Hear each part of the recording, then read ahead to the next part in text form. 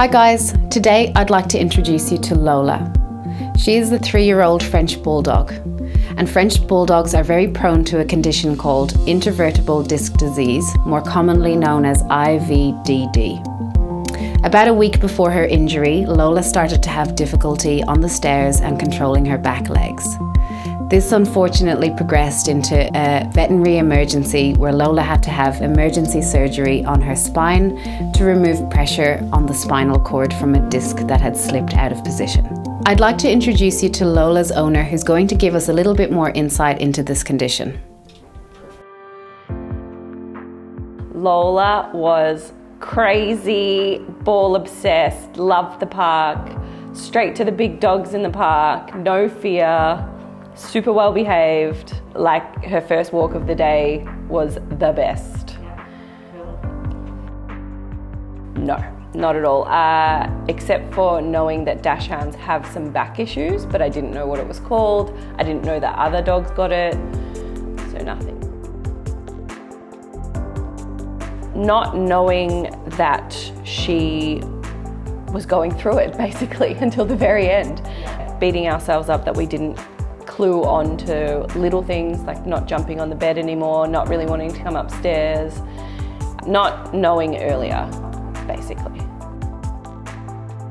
Reassurance, seeing her be more herself is the best thing. Coming to physio has just been awesome because we have noticed that she's improving in things. All the exercises are super easy and not treating her so preciously, like you guys giving us the reassurance that she's, you know, she's okay. Everything's okay.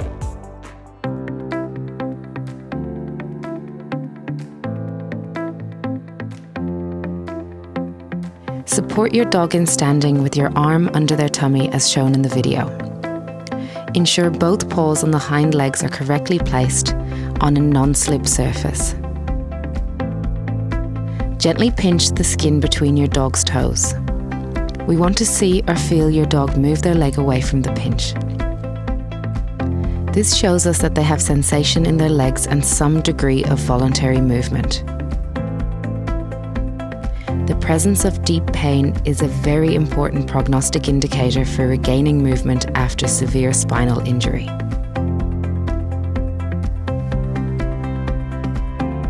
Support your dog in standing with your arm under their tummy as shown in the video. Gently move your dog's leg in a circular movement which mimics the action they would do when running. We are trying to wake up old movement patterns which have been lost as a result of their injury.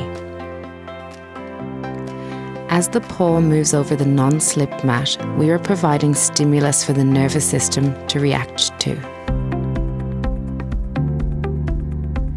Gently squeeze their toes to encourage the leg to bend as you perform these movements.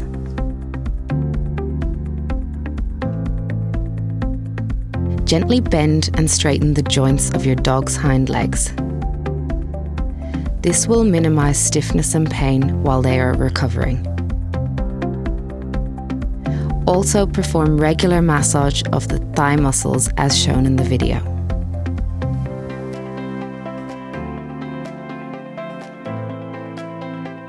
Gently massage the apaxial muscles on both sides of the spine as shown in the video. Be extra gentle in the region of the scar.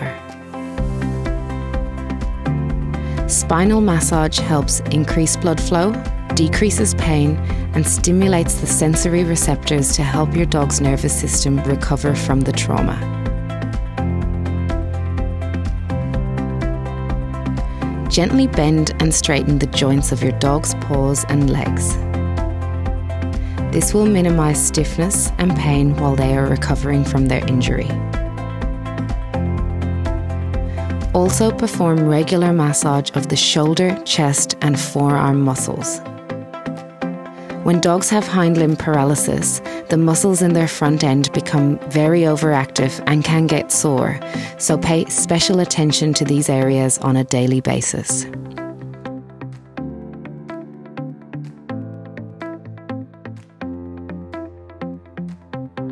Support your dog in standing.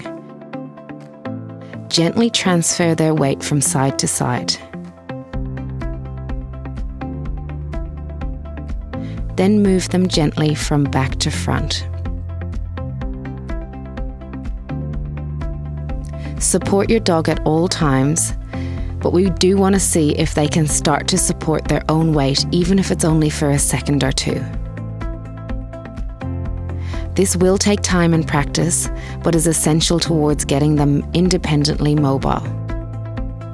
Remember to move slowly at all times and keep your dog well supported throughout these exercises.